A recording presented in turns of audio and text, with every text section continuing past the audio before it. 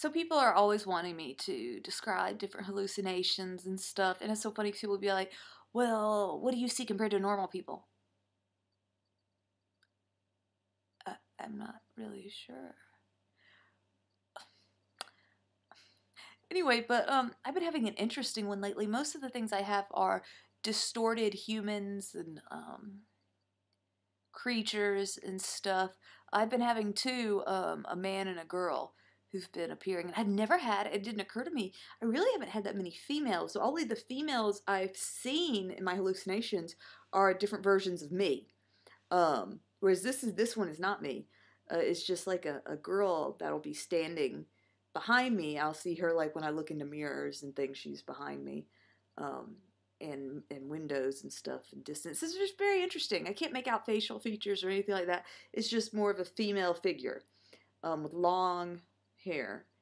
And then there's the man who's, I have had him before, but he's been appearing lately really like dark, just a silhouette type thing. I see him mostly at night. I'll wake up and he's by my bed. And some of my hallucinations can be extremely vivid, like with lots of detail, and these ones aren't. These are not, I mean, if you were to describe him, like if I were to draw him, just be dark guy. I can't draw her, I totally draw you a picture. And the girl is more, I guess, he's more like a otherworldly creature, like it's human-esque, whereas she's like definitely a girl, but I can't see any like facial features or anything like that. And it's always very far away, like in mirrors and stuff. Like I'll see a reflection, turn around, and it's no one there. So yeah, I don't know if it's the change in my work schedule, life changes. That's just been some of the ones. And my hallucinations like rotate. Like I will have I will be like stuck on some type of hallucination for like weeks sometimes, and then other times I'll be fine, or I'll have some hallucinations and then I will never have them again. So. Oh, that's just ones I've been having lately. As far as trying to, yeah, track them, like maybe what causes what hallucinations, I don't know. Lately, I'm sure this is called something, but I don't really know how to describe it. So if any of you guys know what I'm talking about right now, and you can pop it down in the comments or email me, that'd be awesome. Because I'm sure it's a thing, and I've seen it in movies, like this effect, but I don't really know if there's a word for it. It's like whatever I'm looking at right in the center, that's normal and like focused, but anything like around it is like vibrating. Okay, so it's like if I'm looking, it's like everything on the outside is like vibrating like this. And that's definitely been a cue, is the further out it's vibrating, like the less I'm hallucinating, and then like as more and more as my vision like starts to vibrate around, it's like a circle. Then usually I know I'm probably hallucinating more, or I'm getting off.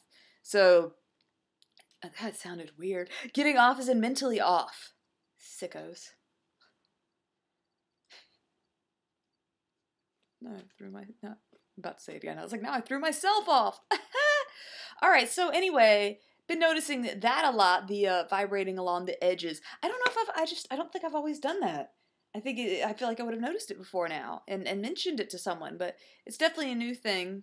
Early mornings, I'll realize that it's happening, where I'll just kind of suddenly realize, oh, everything's blurry around the edges like that I'm seeing, and then I'll realize why, because it's moving.